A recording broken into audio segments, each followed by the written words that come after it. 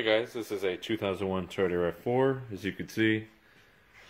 Doing a lot, antifreeze, radiator, draining that right now and everything. But, at the same time, just your fuel pump happened to go out, and you're probably wondering, you got your fuel pump out, your whole assembly. If you don't know what about going doing that, there's tons of diagrams, instruction videos, just how to do this.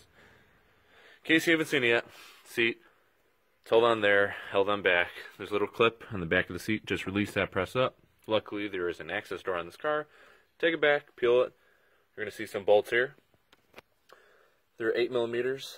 Take them off. There'll be, clip, some wires there. Hose on the inside.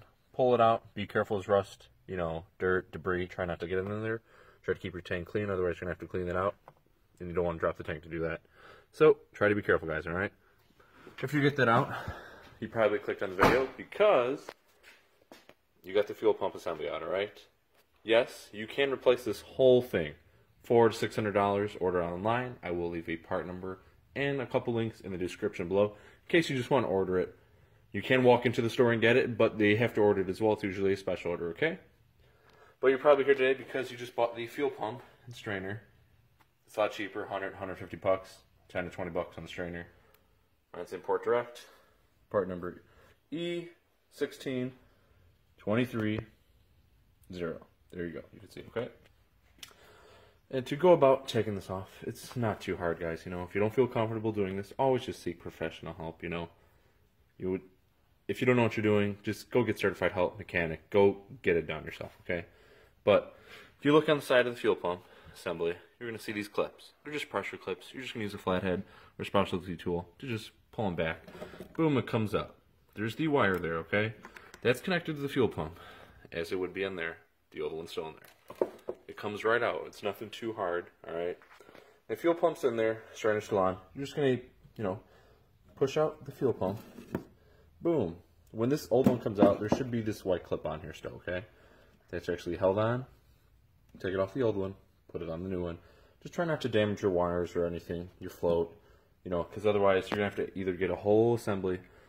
These fuel pumps, they come with some repair kits, for the fuel, the gasket, the hose, harness. So, try to be careful, guys. If you don't feel comfortable doing this, just always go get, professional help, okay?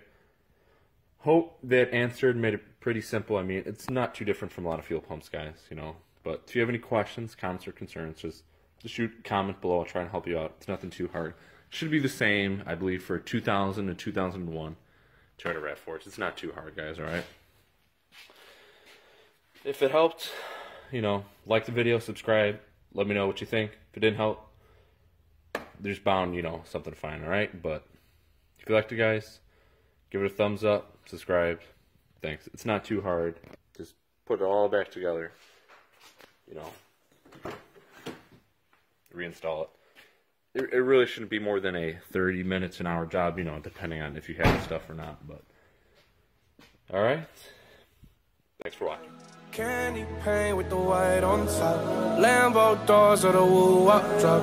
If you busy plotting on what I got, kick in your door and swat you thought. $100,000 on the tabletop. Half price.